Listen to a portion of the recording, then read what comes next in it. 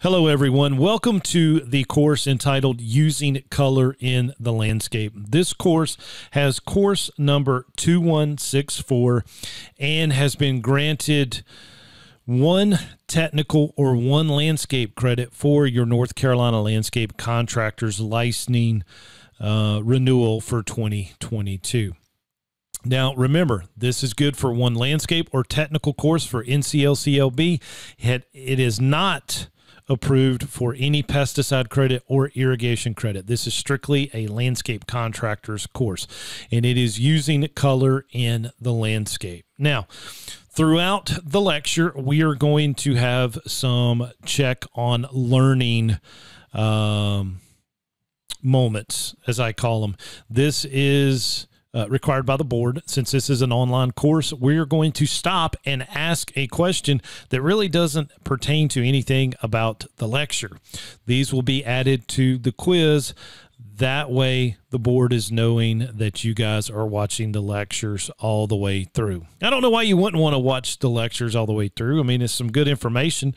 But anyway, those are what we call, check on learning. And there will either be 3 or 4 throughout this lecture that will not pertain to any of the topics discussed in the lecture. These are just to make sure you are watching the video. So let's go ahead and jump into using color in the landscape. Now, let's just talk about this picture right here.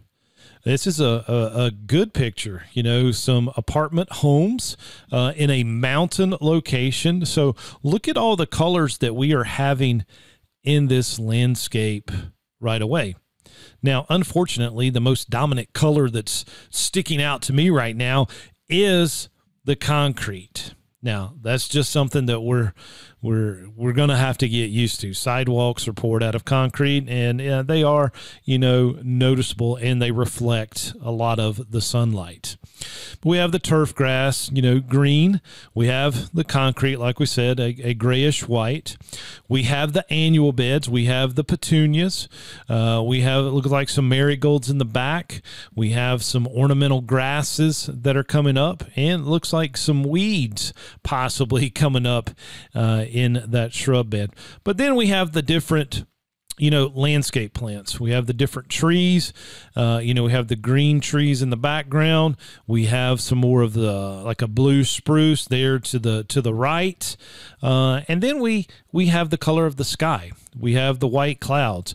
We have the red brick. We have the tan siding. So there are a lot of ways to get color in the landscape. We don't necessarily just have to use plant materials. And we're in a profession, guys, where, the sky is the limit when it comes to designing for your clients. And it's a fun thing that I like to do, and I like using color. Now, here in North Carolina, there is no reason that we cannot have color for our clients year-round.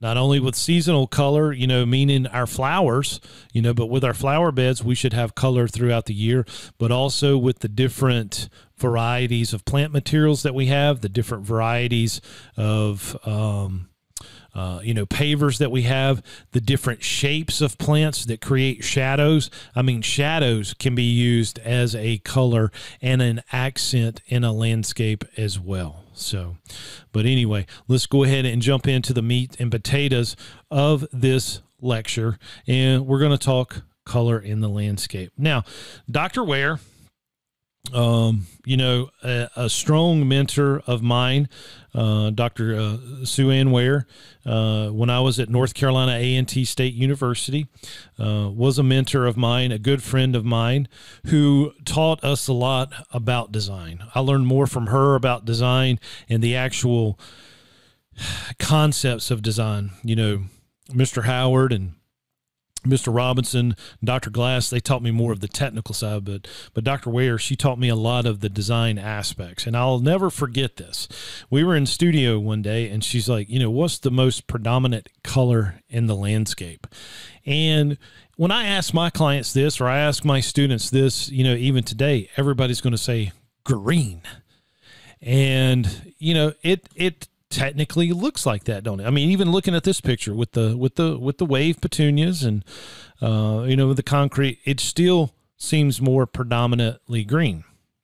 But subconsciously, our mind is seeing the color purple.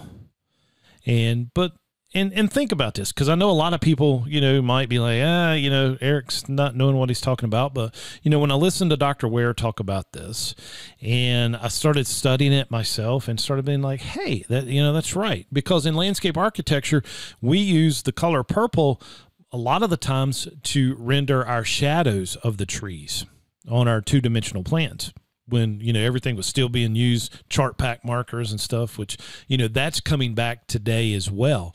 More landscape architects are going back to those hand sketches, those color renderings of their plans, and I love it. I absolutely love it. But the color purple, when you look at it, let's take a look. Look at the mountains in the back. It has a purple tint. You have the sky, with the red brick. You have the turf grass in the sky. Everything kind of modged together. You're going to have that purplish tint to it. And the further out you look in the landscape, the more purple you're going to see. So, purple is one of the most dominant colors in the landscape. It took me a while to understand it, but just thought I would throw that out there for you guys. Let's get started with our introduction. In the 1990s, 15% of bedding plants that were produced were for commercial landscapers. That's a big number. And I would think that it's probably, increasing each year as there's more and more landscapers getting into the business, more homeowners turning over the maintenance of their properties to landscapers. So that number is going to increase. Now, homeowners still buy quite a bit of annuals and perennials and vegetable plants themselves. So that's still going to take place. But commercial landscapers are going to be a big part of, the retail markets and the garden centers that are selling these plants to. Because landscapers are going to come in and not buy one flat of annuals. They're going to come in and buy multiple flats. And a lot of the times you need to contract with your local garden centers before you just walk in and buy everything on the table.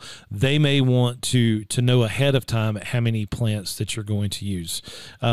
We use Jones plants a lot here in our area, no kin to us at all, but Zach was a student of mine, years ago at the college, and his brother is a good friend of mine, and they can contract grow for us a lot of our annuals. He's like, just let us know what you're planning on, and we can grow it particularly for you. Keep it separate from the stuff that they're selling retail, and we have a readily supply of fresh annuals each year. We're not having to hunt them down. The cost of annuals is an advertising expense rather than a site maintenance cost. The property managers and the owners of their stores, they can actually write this off. Well, they can write the maintenance off as well, but they're using this as marketing. Anytime their property looks inviting and colorful, they're going to get more customers inside of their buildings. And so they want this. They want everything looking good. Grocery stores, unfortunately, there's a bunch of pavement in front of grocery stores. And so a lot of the grocery stores have implemented large pots in front of their storefronts. This not only keeps, cars from getting too close to the building, but it also gives a place where they can add color. Now, a lot of the grocery stores sell annuals themselves, and they can actually do it, but, they may contract it out with the maintenance contractor to keep these beds looking good. And inside those pots, there can be a multitude of things giving us color. And like I said, here in North Carolina, we can produce color year round. We shouldn't have to hunt for color. I mean, we have, like I said, we see all 4 seasons in one day at times, but we can keep color in any type of annual bed, any type of flower pot, hanging basket, or whatever. We can have some type of color. And when I say color, we don't necessarily have to think of the pinks, the reds, the purples, the whites, the yellows. We can have the green foliage plants. We can have the green grasses. We can have the green shrubs that are coming out of them as well. Color can always be maintained in our landscapes. But we're pretty darn close to picking out color year-round with our annuals. You know, pansies lasting until the spring. We kind of do our switch out around April 15th, even though April 15th we've had some cold mornings, up until late April. But typically April 15th is when we switch them out. But we can carry, this seasonal color year-round as well, all the way up until mums with our annual, summer annuals. We have our mums, and then we switch them out with, the cabbages and the pansies, and they're going to last up until the springtime as well, April 15th. So we can make sure that we have color in all of our clients' beds. With your seasonal color program, you need to select the correct plant to the correct site. Now, what are you talking about here, Eric? Well, for one, I'm talking about know your annuals, know your perennials. If you've watched the lecture, Do You Know How to Prune? We talked about plant identification. You need to know what it is that these annuals like. There are some annuals that like wet feet. Begonias need a ton of water. So we need to plant them somewhere that we've got irrigation or somewhere that the beds might naturally stay wet. If we have a site that doesn't have irrigation and it's hard for us to get water on site, maybe we need to go with something like a vinca, which can tolerate more drier soils than some of the other annuals. You need to know your annuals. A lot of the times, new green industry professionals go to the garden center and they're like, man, that's blooming pink. I want it. My client's going to love me. They're going to think I'm an expert. But really, they don't know what the plant is. They couldn't tell the client the name of it. And definitely, they're not going to be able to know the habitat of the plant. How much water does it need? How many do you need to plant per square feet? Are they planting too little? Are they planting too much? They need to know these things. So select the plant appropriate to the site. We need to have good bed preparation. And a lot of the times people come in and just till the soils up. They're not adding any amendments. They're not doing any soil testing. They're not doing anything to the soil. They are just throwing annuals into a plowed up bed. Not a good way to do it. With your bed prep, you also need to mulch, immediately after planting the plants, and then water them in. With your post-planting management, so many times, and I've been guilty of this myself, we plant the plants and we kind of forget about them. You can't do that, and you cannot depend on your mowing crew to check on these plants throughout the summer. I mean, we have very hot days here in North Carolina. And if you don't have irrigation, week to week mowing, and your mowing crew is the one checking on your annual beds, it's not going to last. You need to have a crew dedicated just for annual beds. It could be the same pruning crew. So basically, and after watching, Do You Know How to Prune? We talked about having a specialized crew for that. Your specialized pruning crew could be the same crew that goes and takes care of the annual beds to keep this color vigorous and beautiful throughout the year for your clients. They're going to need to be weeded. They're going to need to be watered, fertilized, deadheaded. So there's all kinds of post-planting items that need to be taken care of, or job tasks that need to be handled with these annuals, because nothing looks worse than a unkept annual bed. You'd be better just to go ahead and sow it in grass and mow it if you're not going to take care of your annuals. They are picky, they are finicky, and you need to have a dedicated crew going around and doing this for your properties. And we had a student, probably one of my first students in the first year, taking my classes, and she graduated, built her own greenhouse. I'm going to, refrain from saying the student's name for protection, but she had the best idea ever. And she wanted to get into wedding planning, so she knew she had to grow flowers and, the stuff for that. And that was kind of her niche, and it's what she really loved and what drew her into the green industry. But she also came up with an idea after taking this class. I've been presenting this lecture, guys, at the college for several years. And she bought a Isuzu NPR box body, and she put her shelving in it, and she started growing a bunch of annuals. And she sent out a letter, because this was before the days of social media. It was just catching on. But she sent out a letter to all the other landscapers and registered landscape contractors at the time and said, hey, I'm offering an annual bed service where we can grow the plants, we can plant them, and we will do weekly maintenance on the beds. It was perfect. She just got a ton of clients right away. She actually got too big too fast and, couldn't keep up with the demand. Had to hire more people, get another truck. But this was a really, really good concept. Kind of like pruning, subcontracting your pruning out. You could subcontract out your bed maintenance.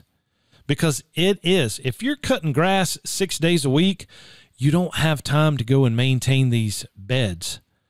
So you'd want to hire somebody like her to actually grow it, install it, design it, then put them in, and then do the weekly maintenance on it. And she had a big water tank that she pulled around too and was watering it. And I actually seen her out at 5 Points one day. She was planting all the flowers there at the local bank. And I'm like, holy cow, you took off and ran with it. And then she came and visited the college, and she's like, yes, she said, I am covered up with annual decor services. So good to see my students out there kicking butt doing stuff like that. With annuals, they live one growing season. They are one and dones, kind of like Kentucky basketball. So, he gets them in there and gets them to the NBA. And I'm sorry, I like the University of Kentucky basketball. Everybody's like, why do you like that? They're not finishing school and stuff. Most of those NBA guys, they do come back and finish their degree. Well, but they live one season, one growing season.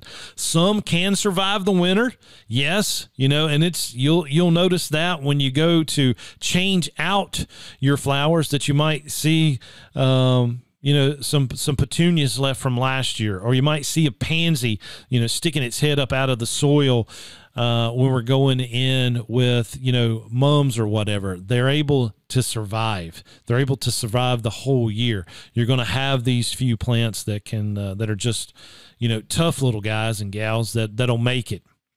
But annuals, it's the least expensive way to brighten a dull landscape and to attract attention.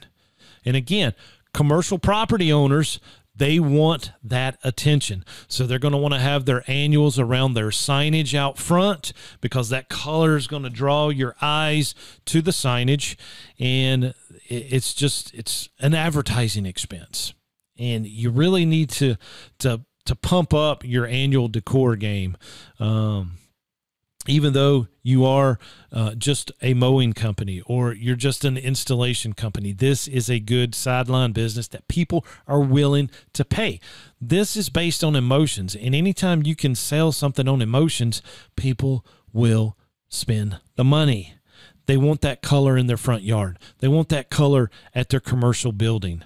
They want people's attention, and you want their money. With perennials, they're going to live more than one growing season, 3 or more. They can survive the winter, and there is a broad palette of plants to choose from.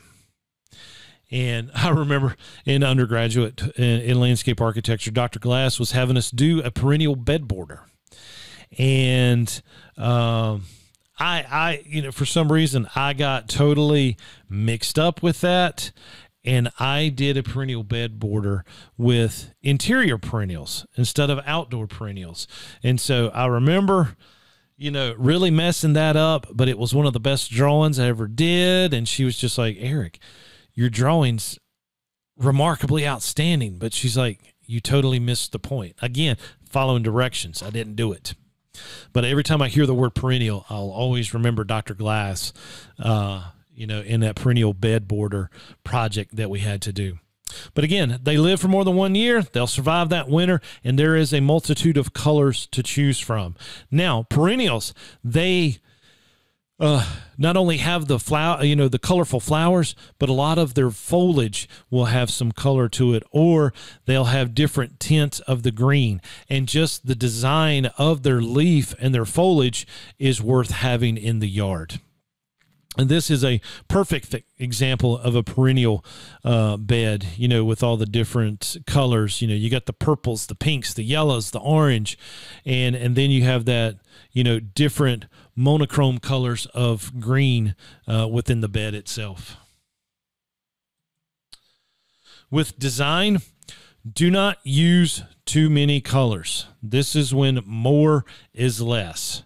You need to focus on a certain palette and stick with it. Now, if you like all the colors, there's nothing wrong with splitting up the colors, front to back, left side, right side. But if you're going to be in the back, you want your colors to be within the same palette. It kind of goes back to, you never plant a red azalea up against red brick, or you never plant a white azalea in front of a white vinyl siding house.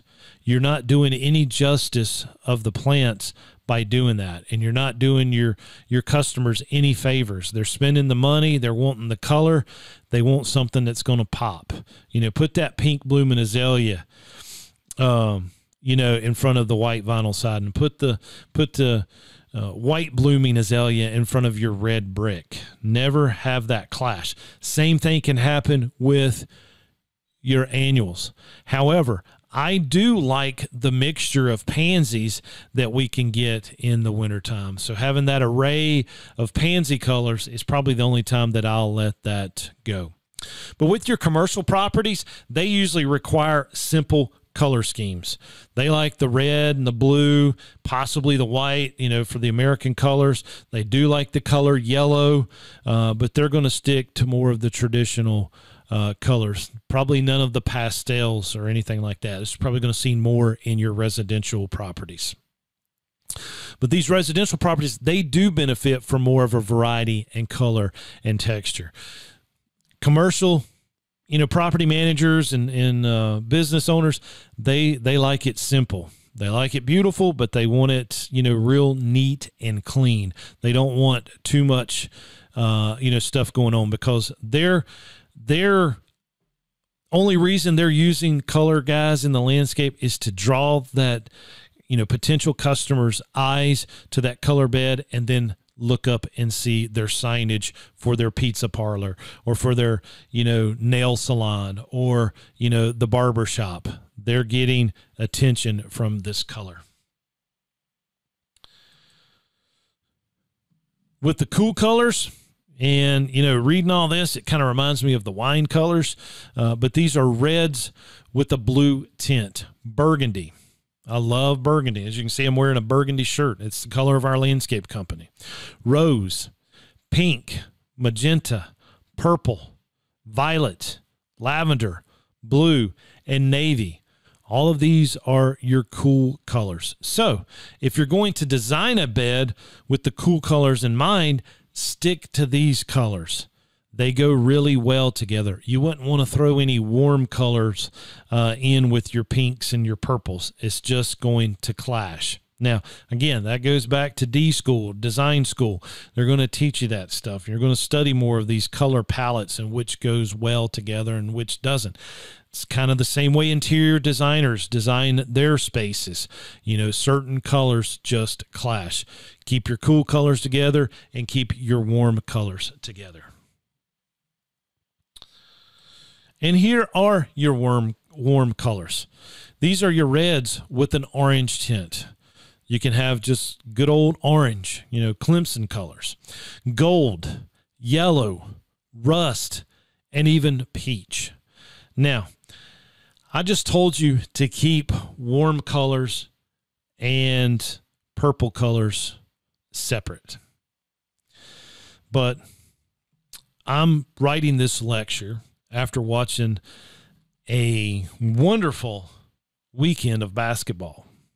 You know, NCAA tournaments going on, and Duke and Carolina play each other in the Final Four for the first time in history.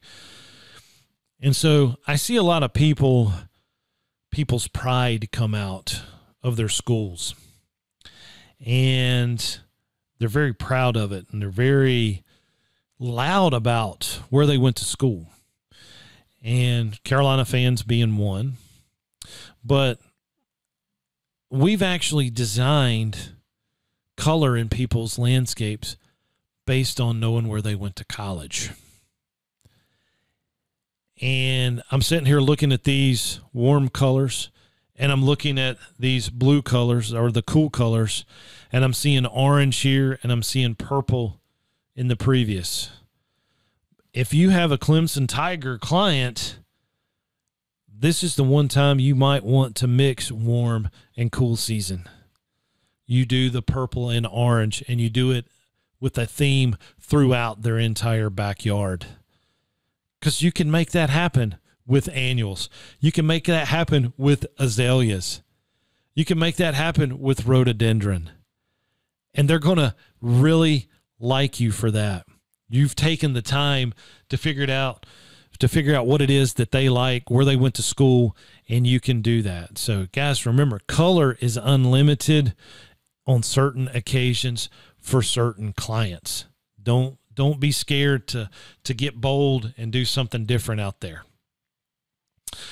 And with your design, the pastel colors, you're going to use in areas viewed mainly in the evening. Why? It's because they're going to lighten it up.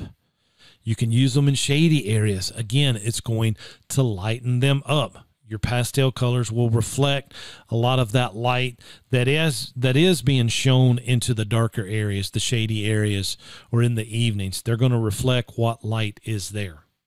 These impact areas that you're going to use, entryways into the building, entryways into the neighborhood, into the office park, or any type of entryway, you would want to have some seasonal color. You're going to want to put them around signs. We've already talked about that because, you know, the people that own the commercial buildings, they're all about drawing attention to the signage out front, letting them know what's in their shopping center. And I've always said this, if I own a pizza place and the drive-by traffic cannot see my signage and know that I'm in the shopping center when I'm paying that much in retail rental space, I'm going to be upset. I'm going to be like, hey, landlord, we need some color out there. I want people's eyes drawn to the signs. Outdoor eating areas. And you're seeing that. You know, we went to Village Tavern over the weekend. You know, all the pots that they've got setting out there. You know, they've got their winter annuals in it now, and they've got some evergreens. But here very soon, in a couple weeks, it's going to be full of seasonal, new warm season annuals or your summer annuals. Entertainment areas, outdoor areas. This morning on the radio, Turfs Up Radio, we talked about small space landscaping and using containers. Perfect for annuals. You're bringing guests over. You're hanging out in your back patio, your outdoor room, your outdoor kitchen. You want that color. Putting them in pots is a perfect way to do it. Or anywhere people congregate in public spaces.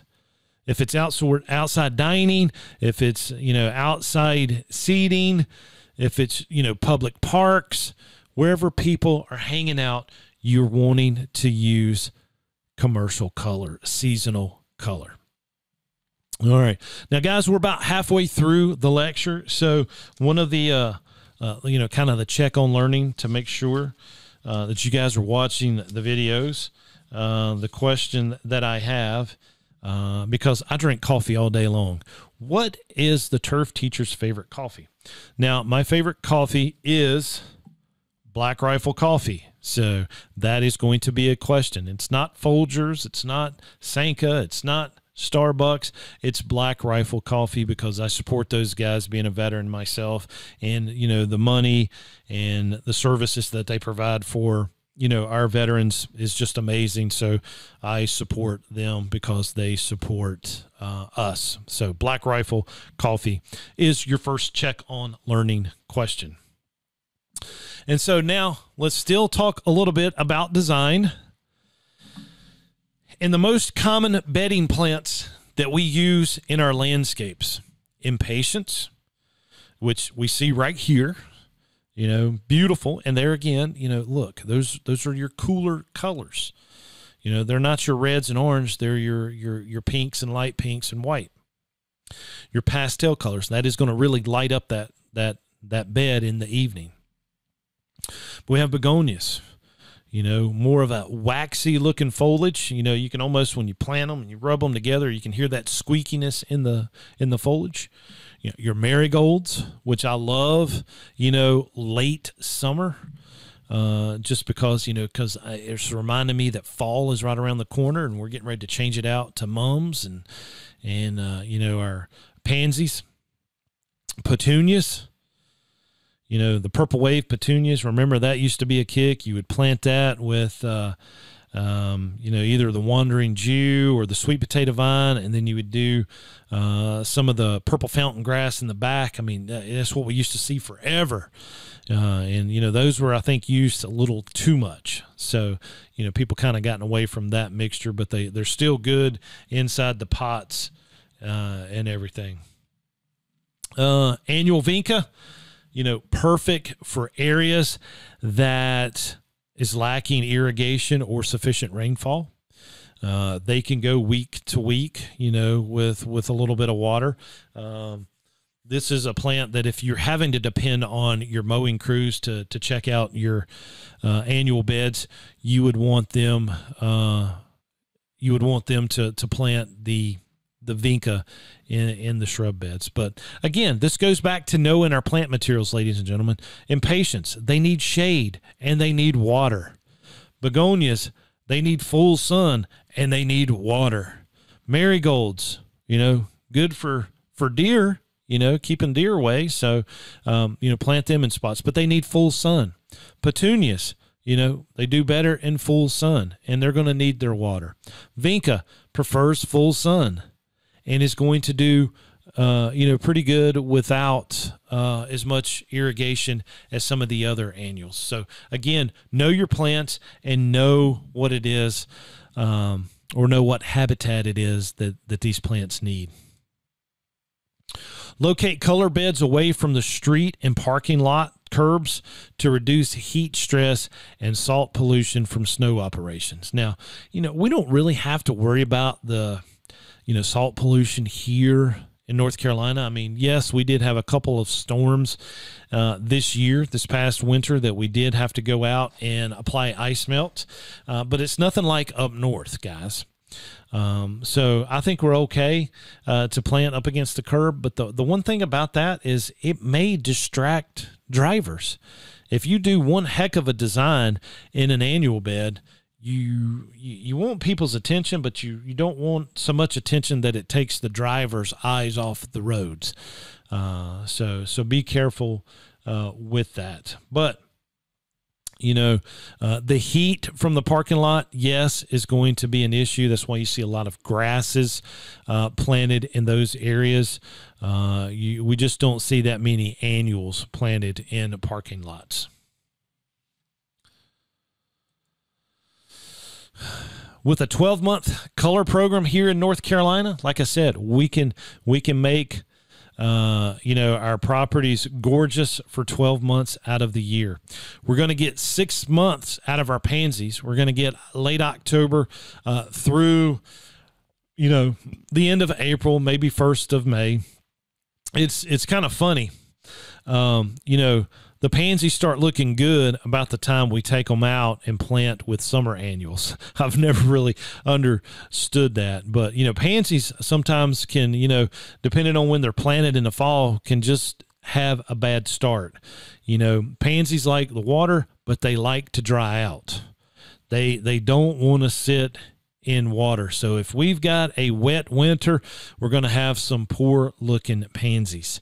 Now, if we're getting sufficient rainfall and there's days in between the storms and the soil dries out and we have some cooler nights, pansies just like cold, sunny, dried out feet. They want to get wet when they get dry, but they love that sunny, cold weather.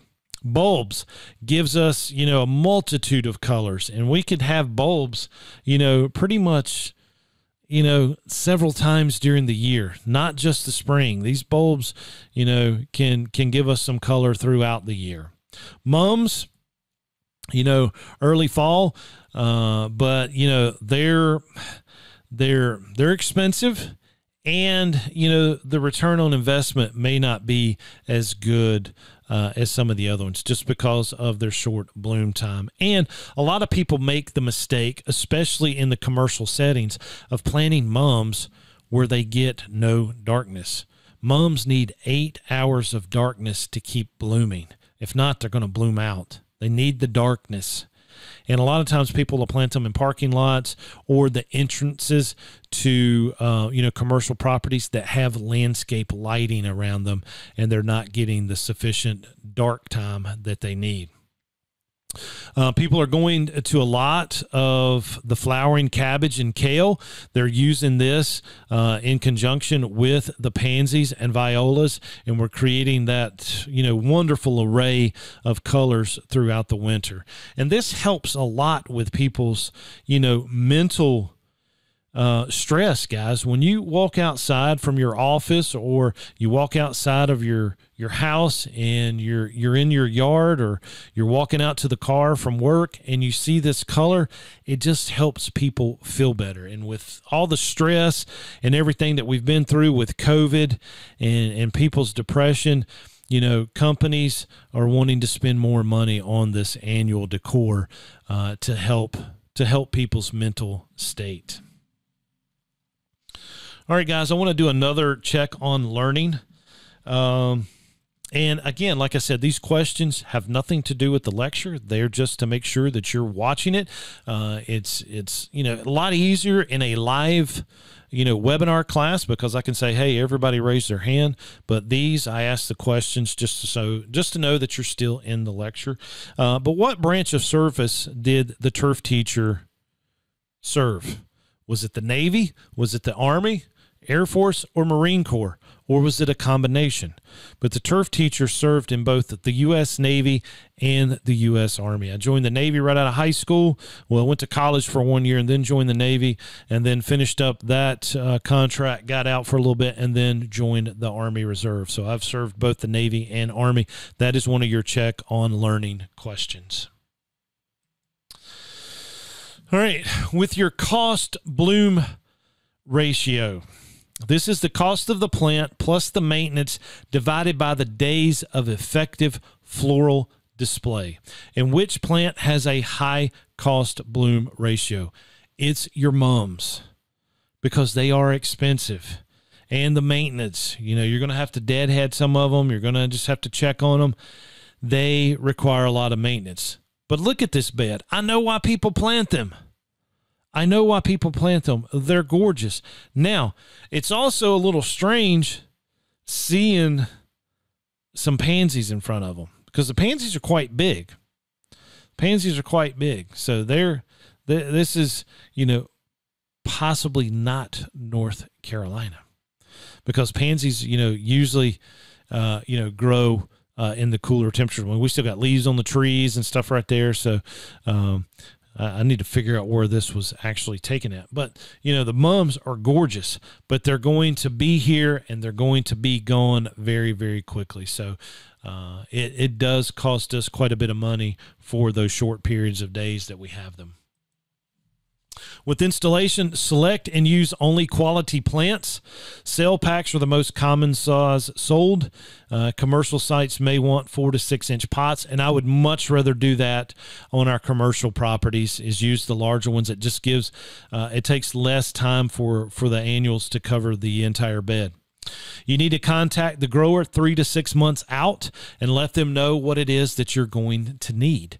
You don't want to just walk in and say, hey, I need 100 flats of this and 200 of that. And they're going to look at you and like, I can't sell you that because I've got all these retail customers. So contact them 3 to 6 months out and let them know what it is that you're wanting. It may require a small down payment, but, at least you're guaranteed to have your product. And, with COVID these past couple of years, a lot of this stuff was hard to find because people were spending money on their landscapes.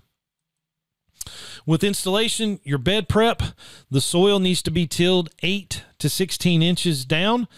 Organic matter needs to be incorporated to 20 to 25% of the volume of the root zone, and 2 inches of the soil is tilled to 8 inches. You can add things like leaf mold, compost, peat moss, and manure, and you need to till them in. And I like this. We got the young man there tilling them up. He's using a small rototiller. He's getting that soil good and prepped. You can see the irrigation head that's in there, and there's probably another one over there. I can see it now. So, yeah, we see 2 pop-ups, which is going to keep the annuals and perennials moist. And the one thing that I see back there, I do see a light. And I know it's shining up on the building, the sign there in front of the brick wall, but that may be enough light that you do not want to plant mums there. You don't want to plant the mums there, but that's a pretty big bed. And as we've talked here, at the beginning of the lecture and throughout the lecture, this color bed is drawing your eyes towards the signage. They want people to see what the name of the office complex or the subdivision is.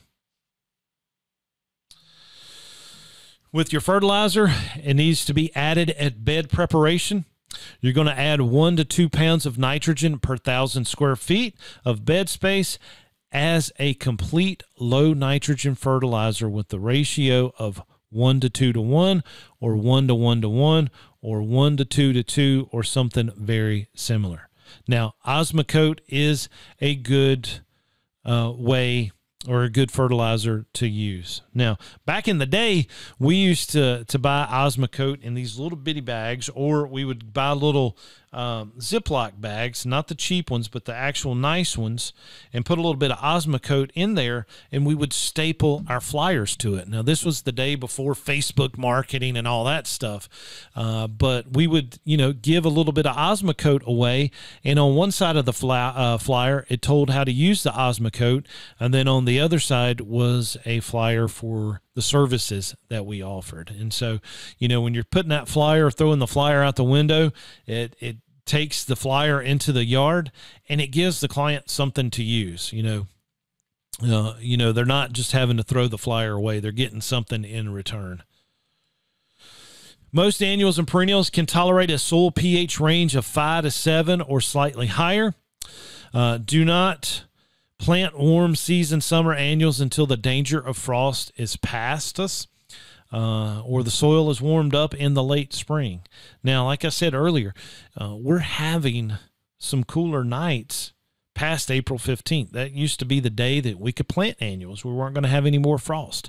But, here lately, we've had some situations. We've had to cover our strawberries past April 15th. We never thought we would have to do that, but there are times that we have to do it. Mulch only about 1/2 inch deep around the base of each plant. Now, you want to do this when you plant. I like using a pine bark or like a soil conditioner for our mulch.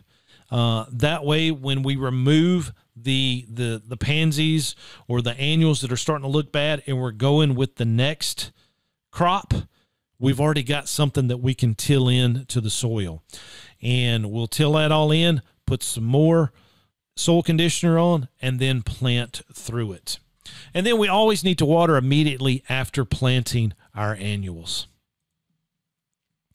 With management, summer fertilization and irrigation, again, 1 to 2 to 1, 1 to 1 to 1, or similar at the rate of 0.5 pound to 1 pound of nitrogen per 1,000 square feet of bed space during the growing season. Here we have some American Green All-Purpose 5-10-5.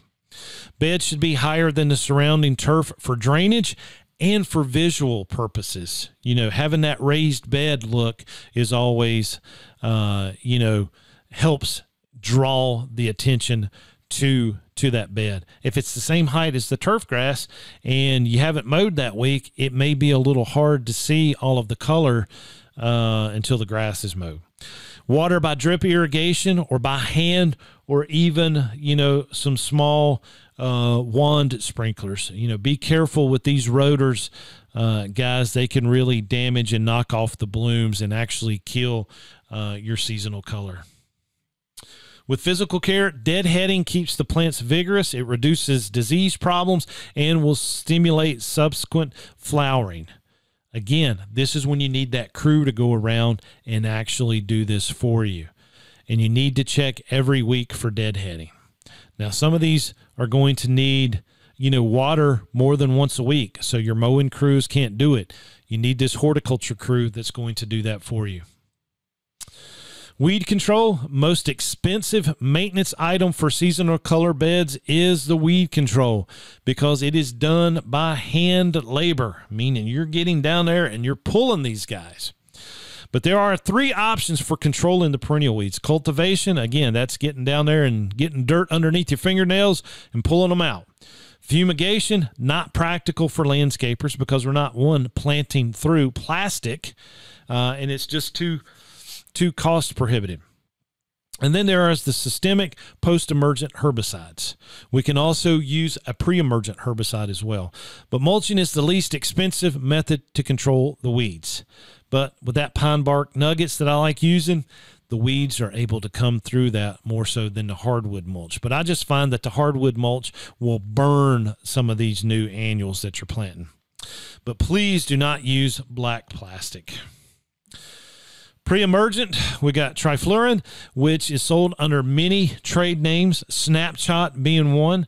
So, we can use this snapshot, put it in the beds when we're planting, and that'll keep a lot of these weeds from emerging. It is a pre-emergent. We've got some post-emergent herbicides that we can use: Fusilade, Ornamec, Vantage, Envoy, Acclaim. Your Fusilade and Vantage, are for the weedy grasses. Acclaim, can be used on some of the weedy weeds, or some of the broadleaf weeds that we have. And when developing the plant palette, consider herbicide tolerance as well as aesthetic parameters.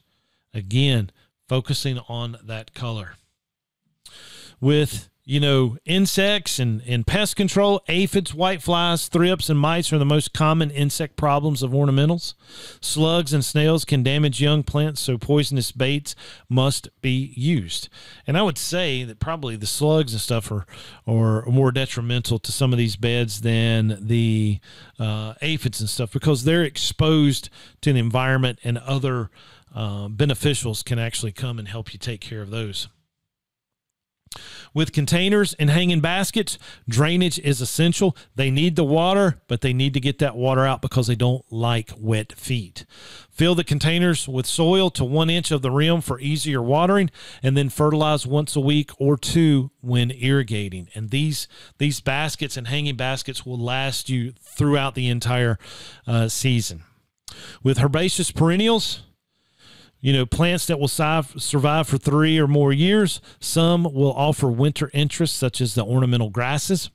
You need to deadhead them for plant vigor, increase repeat flowering, and control the reseeding.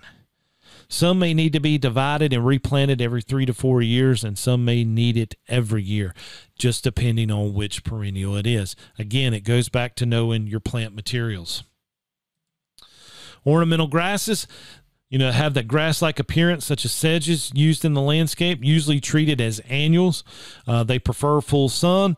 They are clumping and spreading forms, so you can get them in both ways. We do have cool and warm season grasses, and foliage is the primary attribute in the landscape. But I love the pink muley grass. I just love it. And we can, not only have it for the pink color, but just, for the foliage itself. And when the pink, turns to a light tan is still actually pretty, in my opinion. Management for the grasses, irrigation or precipitation at least 1 inch per week, fertilizing, half a pound to 1 pound of nitrogen per 1,000 square feet. Cutting back by hand or weed eater blade, cutting them back. It's okay to use a blade on a weed eater, especially for the pampas grass, because you don't want to touch that stuff. It's going to cut the hands. Divide every 3 to 4 years to prevent dying in the center. And then with your cool season grasses, divide in early fall. And with your warm season grasses, divide in the early spring. With spring bulbs, tulips are the most popular. Tulips should be considered annuals. They're not going to come back. You're going to have to replant them every year. When planting the bulbs, you need to store the bulbs in a reliable dry storage at 40 degrees Fahrenheit until planting time. They should bloom 8 to 10 weeks later. When planted, space the bulb 4 to 6 inches apart with the flat side down and the pointed side up.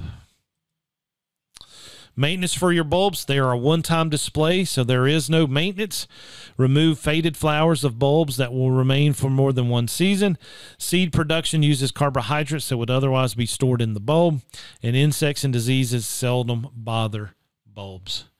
So a good plant to have. With roses is another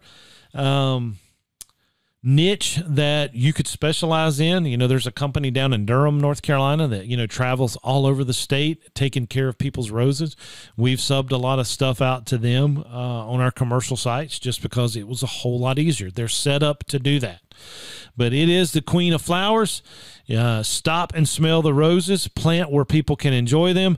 And then they are expensive for seasonal color. So this is going to be some of your more wealthier clients. With roses, site selection and planting them, they need 5 to 6 hours of full sun. They prefer a soil pH of 6 to 0.72.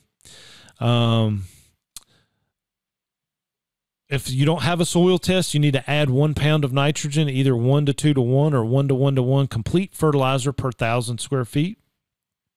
When managing the roses, 1 to 2 inches of rainfall or irrigation per week, down to 6 to 10 inches of the soil depth, and then fertilize at leaf out in midsummer with 1 pound per 1,000 square feet with the complete fertilizer of 3 to 1 to 1 or 2 to 1 to 2 or similar ratio. With insect and disease control, they need weekly or bi-weekly spray program. They're just very susceptible to disease and insects. Reduce by full sun and good air circulation, and can reduce by avoiding irrigation on the leaves. So you'd want to set them up on a drip irrigation. When pruning, the hybrid tea and grandiflora in spring as buds begin to swell or just after new growth. The floribunda and grandiflora should not be cut as heavy as the hybrid tea. And then prune all three at least once a week during the growing season. And do not deadhead after September to avoid winter damage. With your knockout roses, they were introduced in 2000. They're winter hardy in USDA zones 4 or 5. They tolerate inhospitable environments. As you can see here, they're in a downtown setting.